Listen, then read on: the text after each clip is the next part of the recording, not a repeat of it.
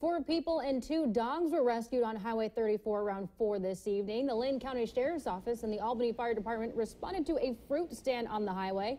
Officials with the fire department are putting one of those 4 people, also the owner of the fruit stand, in a hotel overnight as a precaution. We spoke to the owner. He tells us this is the last thing he expected.